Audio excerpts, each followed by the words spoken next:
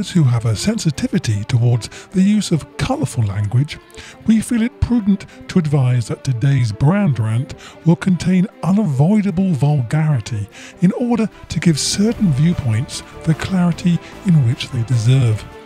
Many thanks. Well, it has been some time, and I apologise for that. The world's gone to and maybe branding hasn't been that important. So I'm going to talk about branding blind spots. Now, what does that mean? Well, I have recently done a post on that, but I thought I'd like to expand it. A bugbear of mine is that companies will use the initials of their name, their first name, their middle name and their surname, and call their company by those three initials. And I do concede that if you're a startup and all you can see for thousands of miles, there's initials everywhere. So you might think, well, that's the thing to do. And in my opinion, it's not the thing to do. This blind spot we're going to discuss today is the fact that your three initials might already have its own meaning to the rest of the population, like SOS. For instance, we've even rebranded a company called SOS. Or smaller ones like EG or PS, IE. These initials already mean something. So no matter how many times you're going to correct me and say, no, it's not Save Our Souls, it's Stationary Office Solutions or something, I'm going to always think it's Save Our Souls. So it's a real uphill struggle. So this was all prompted by seeing this particular van, and this is no way having a go at this company. Their customers love them, and that's fantastic, and they do a great job. But my first initial thought, because it's a flooring company, the word tack to me sounds like tacky or sticky.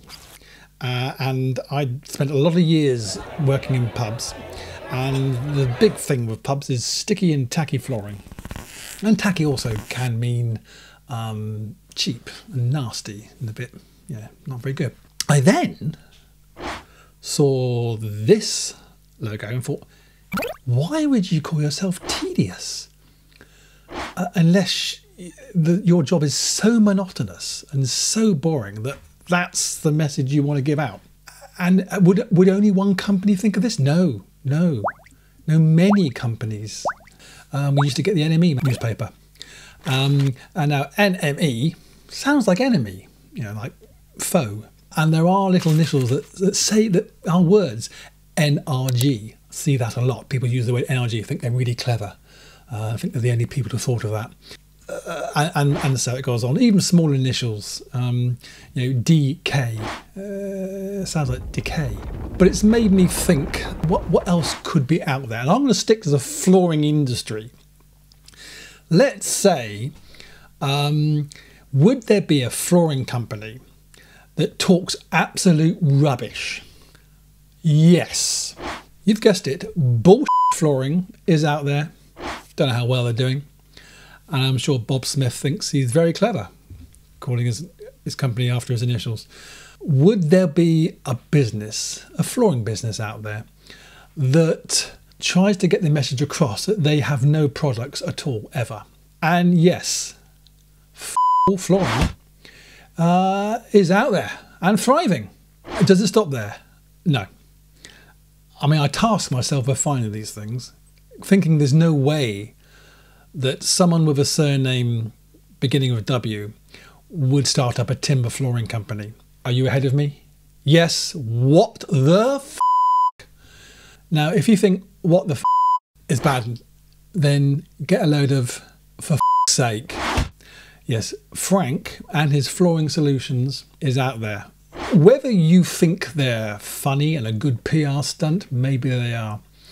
But there are some initials out there that, you know, may give out a bad message, like tedium.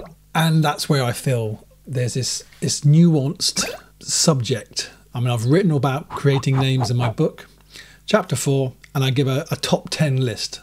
And number 1 being the worst thing you can do, and number 10 being the best thing you can do. As always happens, you spend 5 years writing a book and then you think of something else. So in at 0 is using initials that give a really bad message because they sound like something that already exists. But you don't know that because you're blinded by your own initials.